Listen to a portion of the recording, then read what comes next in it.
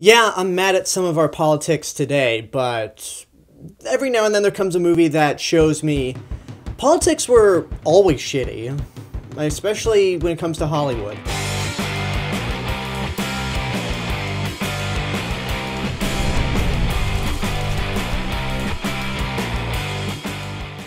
Trumbo stars Bryan Cranston as the title character, Dalton Trumbo, who at the time was one of the most sought-after writers in Hollywood. And he's written a lot of great movies, like Roman Holiday, Spartacus, to name a few.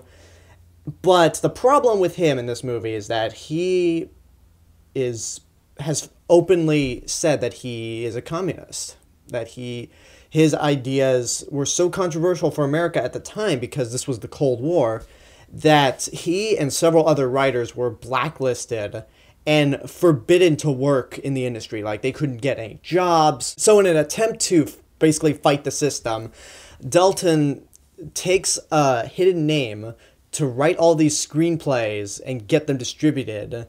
And it's gotten him a couple of Oscars, as this movie ultimately shows how stupid and ludicrous the blacklist was at the time. I mean, you get in trouble just for some beliefs. Like, I'm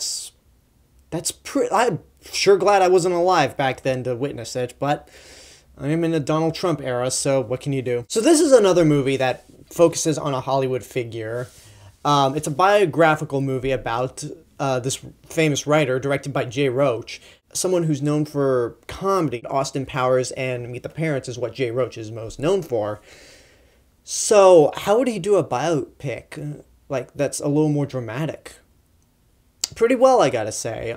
This is a really interesting movie, especially if you want to learn more about like Hollywood's history during the beginning of the Cold War. It's one of these things that if you were born like sometime after the Cold War, like me, it'll make you mad at how politics were back then. I mean, obviously, I can't imagine, like, communists being scary because I was born after the Cold War. But back then, the government was so paranoid about anyone who said they were communists being an actual Russian spy that they had them arrested and they didn't allow them to work, especially in Hollywood. And it's very interesting to see how this one writer manages to basically fight back and show that, hey, this is absurd. As I mentioned, Dalton Trumbo is played by Bryan Cranston, who mostly is good. He mainly gives a really good performance, but there are points where he's very over the top. Like, he's a little too exaggerated at times. Bryan Cranston's great in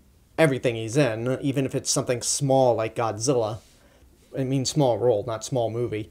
But here, I think this is one of his weaker performances because there were some dramatic moments where he still, like, overacts with his body language and voice that just came off as distracting.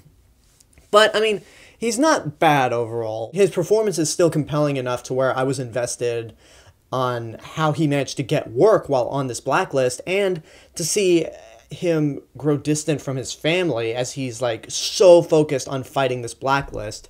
It's pretty compelling at times. And all the actors all around in this movie do a great job. You have Diane Lane, who is the typical 1950s housewife, but she still does a good job, and by the end she ends up being the heart of the movie, along with Elle Fanning, who plays Trumbo's daughter.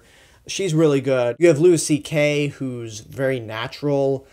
The one actor who is really good in the movie but feels wasted is Helen Mirren. She plays Hedda Hooper, who's a gossip columnist at the time, and basically she's there to present the opposite side of, like, the blacklist is a good thing, it's good that these people aren't working because they're commies.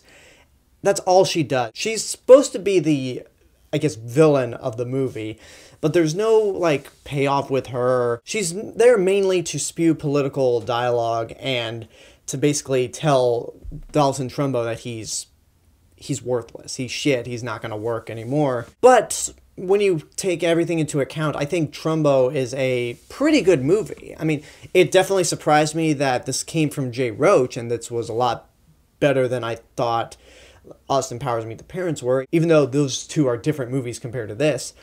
But it's still good. I don't think it's as great as I've heard many people say it is. And in terms of Oscar buzz, I'm worried that this might get swept under the rug, but then again, Hollywood loves movies about themselves, so this could get some attention. So I'm very curious to see what kind of Oscar love this movie will get, if any. But overall, I would definitely recommend this one. So that's my review for Trumbo, and I actually have reviewed Spartacus, which was one of the movies that he wrote and was the thing that kind of broke the blacklist. So if you want to check out my review for Spartacus, I have that on my channel. But until then, leave a comment and tell me what you thought of Trumbo. If you've seen it, what did you think? Like, subscribe, share me with your friends. Don't forget to check out my official website, therealmrrobinson.com. And don't forget to follow me on Facebook, Twitter, Instagram, SoundCloud, and Periscope. And this is The Real Mr. Robinson telling you there's only one.